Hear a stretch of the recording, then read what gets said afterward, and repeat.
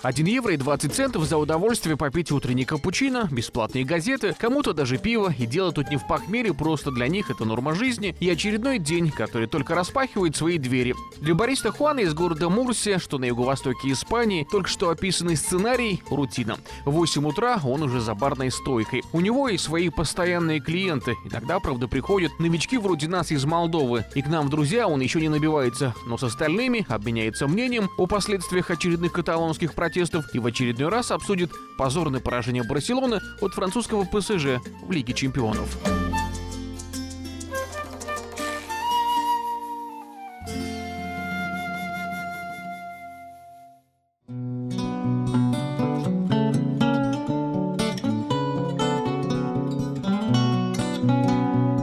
Официальная статистика упорно гласит, 850 тысяч молдаван добывают себе на хлеб за границей. Хотя на самом деле гораздо больше. Чаще всего граждане Молдовы уезжают на заработки в Россию. 20% следуют в Италию, остальные в Канаду, Израиль и ту самую Испанию. Что такое Пиренейский полуостров для потенциальных гастарбайтеров из Молдовы? Какова жизнь в стране, где зимой тепло, но не жарко, а летом невозможно порой высунуть нос на улицу? И о разнице между туристической поездкой на неделю-вторую и постоянным пребыванием там, где хлеб насущный на день грядущий должен добывать сам. Порой вопреки всему, незнанию языка, их нравов и сопротивляясь от слегка уловимого к иностранцам пренебрежения. Комфортная зимой погода, частый дружелюбный буэнос-диос от незнакомых людей на улице, переполненный кафе. Такое ощущение, что здесь жизнь, если и продвигается, то уж как-то слишком медленно. На первый взгляд придраться абсолютно не к чему. По крайней мере, местным жителям. Хотя и они, особенно после кризиса 2008 года, стали чаще и громче роптать. Мол, зарплаты и пенсии снизились, государство уже не так восприимчиво к социальным нуждам людей, да и мигрантов стало больше. Нет, не так много, как во Франции или Германии, но то, что их ряды стали стройнее и плотнее, в Испании понимают все. И тут еще на их голову гастарбайтеры. Из Восточной Европы обычно приезжают румыны, украинцы и молдаване. Скучная прогулка по одному из парков в Мурсии обрывается для нас в тот момент, когда мы слышим речь на русском языке. Ольга, родом из украинского города Тернополь, живет в Испании. Тут же обзавелась семьей. Главный итог нашего 5-минутного общения лишен интриги. Возвращаться на родину Ольга не собирается. Я живу здесь уже 14 лет, уже давно. Поменяла, потому что родители здесь были. Когда закончила школу, так к ним приехала, так и осталась. Понравилось и осталась.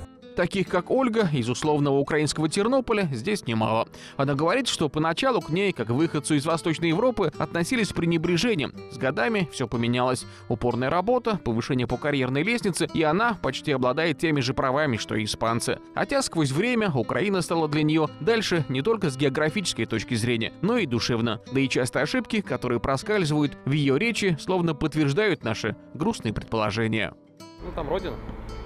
Да, ну у меня почти там никого как бы не осталось, очень мало людей, а здесь родители, ну и здесь понравилась как бы культура их, ну все, понравилось больше здесь, чем на Украине.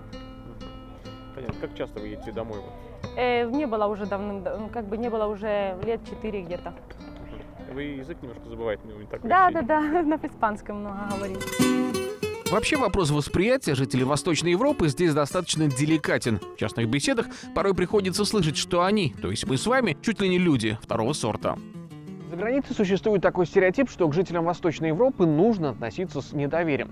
Предлагаю совершить социальный эксперимент на улице города Мурсия. Вот за моей спиной там сидит человек, отдыхает лет 50, просто подойдем к нему, представимся, ну и начнем общаться, посмотрим, какое у него отношение к жителям Восточной Европы.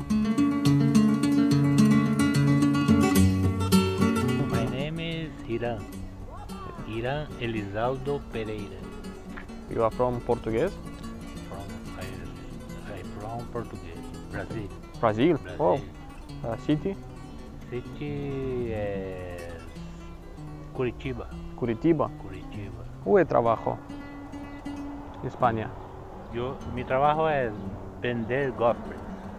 Tengo ahí un puesto de gofres. В итоге наш эксперимент своей цели так и не достиг. С коренным испанцем мы так и не пообщались, зато, встретив еще одного иностранца, поняли, что Испания является лакомым кусочком для жителей не самой богатой Латинской Америки. Здесь, по официальной информации, проживают 2 миллиона 300 тысяч выходцев из Латинской Америки. Почти четверть из них получают менее 600 евро в месяц, что ниже минимальной заработной платы в этой стране. В итоге почти 500 000 мигрантов просто не в состоянии отправлять деньги домой, чтобы поддерживать свои семьи. Зато сквозь призму этих цифр и встретившегося нам бразильца Зида или Зайда Перейра из Куритибы становится совершенно понятно, что структура иммигрантов в этой стране отличается от других европейских государств. В Испанию преимущественно рвутся не только жители из Азии, Сирии, Ирака, Афганистана или, скажем, Эритреи, а и из Северной Африки, а также из Бразилии, Кубы, Венесуэлы, Колумбии и других стран Латинской Америки.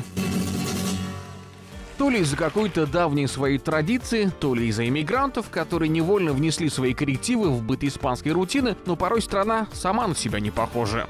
Есть дни, когда Испания дико похожа на Молдову. Вот вчера на этом месте ходили еще пешеходы и стояли припаркованные машины, однако за ночь вот эта часть города Мурсия превратилась буквально в настоящий рынок. Здесь продают овощи, фрукты, также продают здесь и вещи, ну и в том числе товары формата second-hand.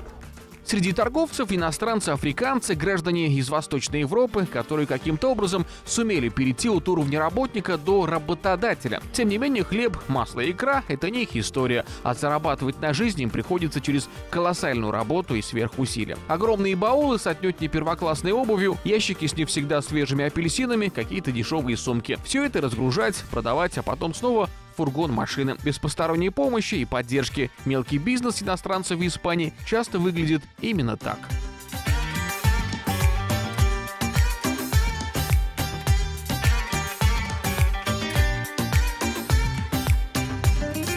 Испания для работы и Испания для туризма – два совершенно разных измерения. В первом случае нужно зарабатывать, во втором – тратить. И этим, пожалуй, все сказано. Для того, чтобы лучше узнать Испанию, безусловно, по стране нужно путешествовать. В этом смысле вам поможет машина, взятая в аренду. Тут такая специфика. Если вы берете машину на одни сутки, то это стоит дорого, около 75 евро для автомобиля класса Б, средний класс. Если вы берете автомобиль на больше дней, то цена существенно снижается. Например, вот этот представитель южнокорейского автопрома в день нам стоит 25 евро, при том, что мы взяли эту машину на 18 дней. Ну что ж, уже внутри. Давайте заведем машину. Так, громко звучит музыка. Это первое. Ну что ж, машина практически новая. На борту всего 15 374 километра. Ну что ж, поехали узнавать Испанию.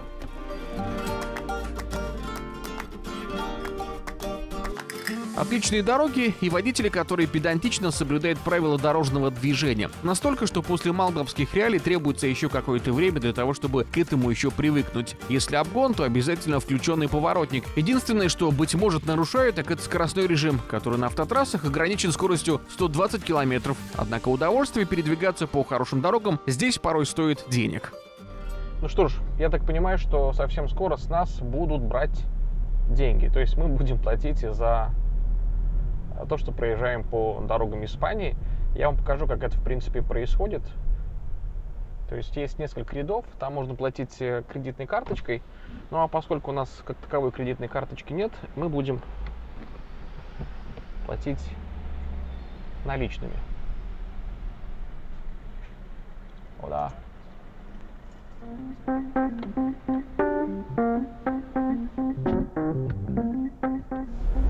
Вот и все. Впрочем, в Испании хороши не только дороги. Страна создана для того, чтобы быть притягательной для туристов. Все это возводилось не один день, а годами.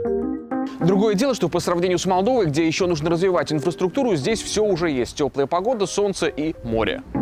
Тем не менее, несмотря на все преимущества своего географического положения и развитой инфраструктуры, туристов в зимний период стало меньше. Сотни квартир и особняков, которые сдаются в аренду, а также пустые кафе и бары. Некоторые и вовсе закрытые. Ситуация в целом стабильная. Туристы приезжают сюда отдыхать, но все же есть тенденция к уменьшению их количества. Безусловно, это естественные сезонные обстоятельства, ведь летом здесь полно людей. Зимой приезжать все же стали меньше.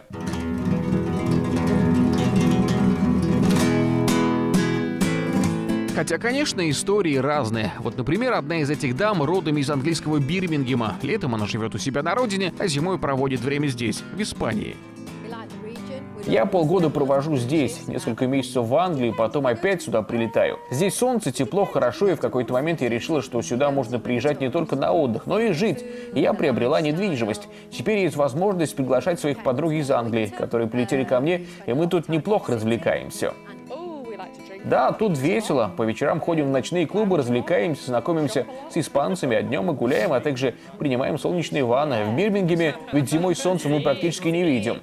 Кто-то сюда только мечтает попасть, а кто-то не спешит. А то и, что говорится, сворачивает свои удочки. Но тут, похоже, не отчаиваются. Власти городов, словно прилежные ученики средней школы, ежедневно прилагают усилия для развития инфраструктурных способностей населенных пунктов. Эффективное, в то же время бюджетное решение муниципальных властей. Понимая, что они не в состоянии ухаживать за натуральным газоном, они решили постелить искусственную траву. По крайней мере, смотрится достаточно эстетично. Российский город Геленджик и Испания. Казалось, что может быть общего. Лариса и ее семья считают, что лучшей страны на свете, чем родина Сальвадора Дали и Христофора Колумба, просто не найти. Она-то и свою державу любит, но назад почему-то не спешит. Как получилось так, что вы переехали сюда уже 20 лет? Просто нам Испания, вот лично мне просто Испания понравилась, мы сели на машину и приехали всей семьей. И просто все оставили и приехали сюда. Сейчас жалеете или нет? Нет, конечно, нет. Тут просто супер. Здесь просто супер классно. Да, да. И Испания это, не знаю, для меня лично, наверное, нет другой страны такой, как Испания. Это самая лучшая страна. Ну, может для быть, проживания. Понятно. А вот когда приехали сюда, видимо, были какие-то проблемы, может быть, с Только трудоустройством. А где начали работать? Я сразу начала учить язык в университете, а мой муж, он пошел работать, чтобы выучить язык, тоже он пошел работать сначала на стройку, потом, ну и вот так везде. Сейчас у нас агентство недвижимости. Странные переплетения и судьбы, нескрываемый трепет к родине, но в то же время признание в любви к другой стране, в которой солнце над головой светит чаще и ярче, но в душе, возможно, немного пасмурно от того, что родительский дом так далеко. Дмитрий Антачану, Кишинев, Валенсия, Мурсия, Кишинев. Специально для итогов Рен ТВ, Молдова.